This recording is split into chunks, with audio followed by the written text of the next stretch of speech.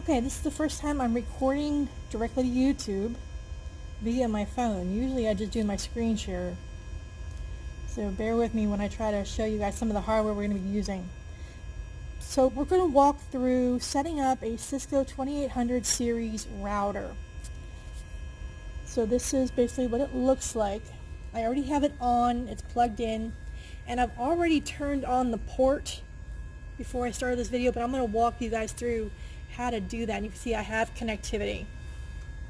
So some of the things you're going to need in order to do that, and I'm connecting this to my PC so I can configure this through my PC. So there's some things you're going to need. The first thing is this is what we call like a DV9. It kind of looks like a VGA, but it's not. You see there's only 2 rows of pins instead of 3. So this DV9 goes to just a USB USB connector. And this is going to be what you connect to your PC. The other part is going to be the female of the DV9. And it's going to go to this, what looks like a RJ45, but it's not an RJ45.